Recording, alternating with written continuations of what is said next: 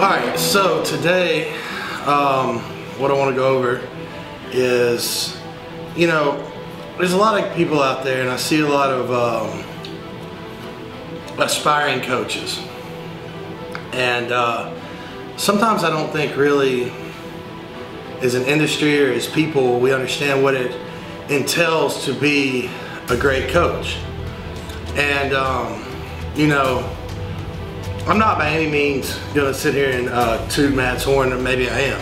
It might look that way, but I know from what I have with Matt in the aspect of not only a friendship but a coach athlete relationship is something very rare, something very unique.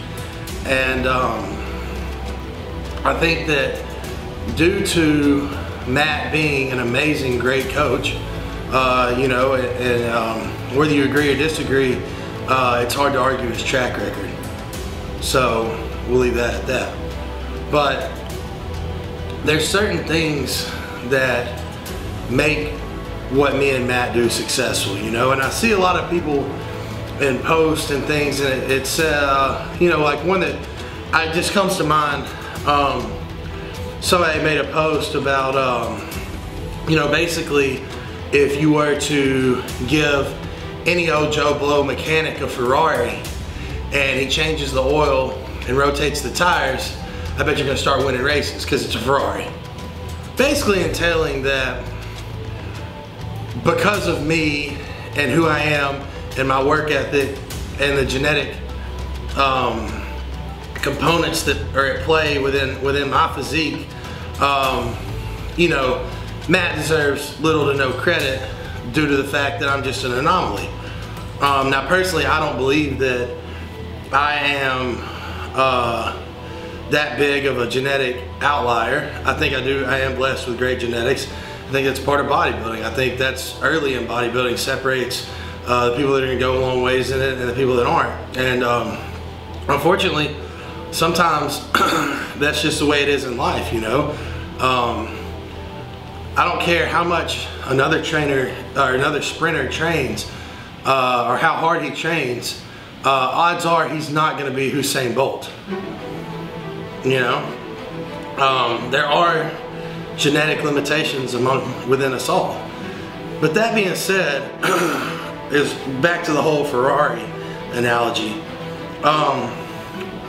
You know, first and foremost, you have to be educated enough to work on a car, the high performance vehicle like that.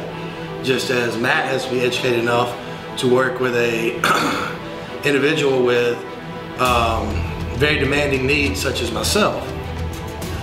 You know, secondly, you have to find somebody that's willing to trust you with their Ferrari.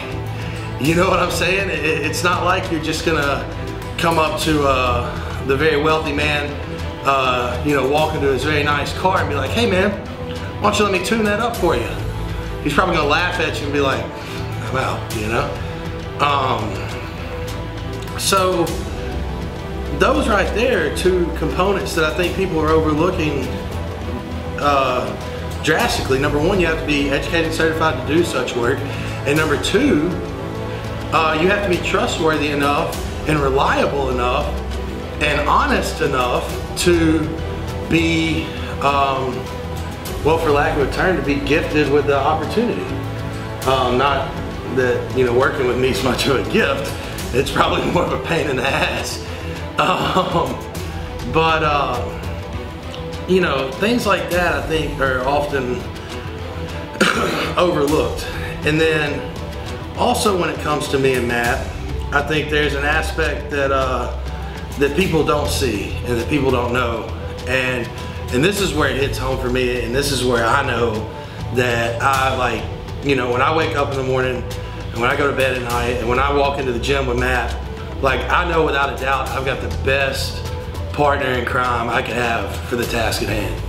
And it goes way beyond making a diet. It goes way beyond laying out training. It goes into the realm of Matt his role is just it's so many things. I mean, number one, he saves me from myself. I mean, you know, if it weren't for Matt, I'd be training 3 hours a day, doing 2 hours of cardio a day, and starving myself every day because, I mean, I just want to win that bad.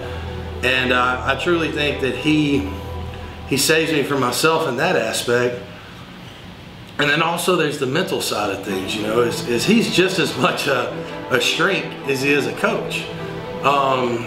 You know, whether it be I wake up in the morning, and the crazy thing about our relationship is he knows from the first word I speak in the morning what kind of day and what kind of mood I'm in.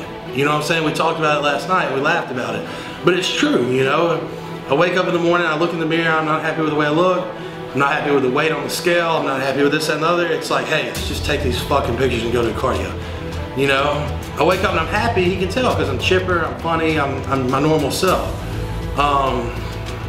He can also tell when I'm, you know, got other things on my mind, whether it be, you know, something that I read online that maybe got under my skin, or something that, you know, so-and-so said that just rubbed me the wrong way, or maybe I'm just in a bad mood because, you know, girlfriend issues or family issues or whatever. But there's so much more that goes into being a coach, and not just a physique coach, but any coach, than just X's and O's. And these intangible things are what truly makes for a coach-athlete relationship that's really going to be successful. And I think when it comes to us, that's what we have here.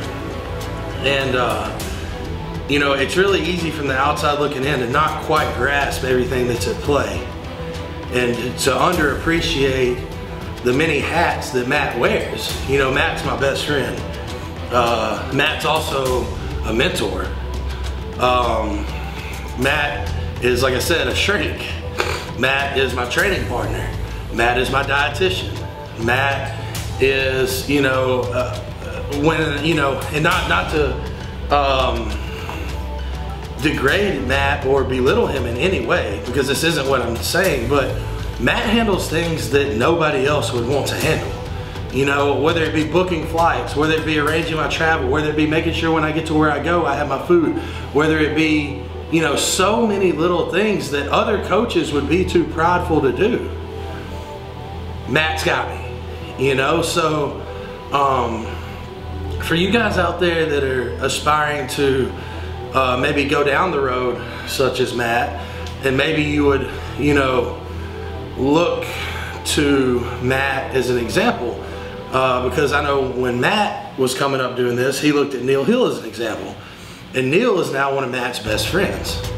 And Neil is also a good friend of mine, as well as Flex. And it's funny because when me and Matt started working together, I think the people we desired to emulate the most were them too, because you look at what they've accomplished, and the way they've accomplished it as professionals and businessmen is second to none.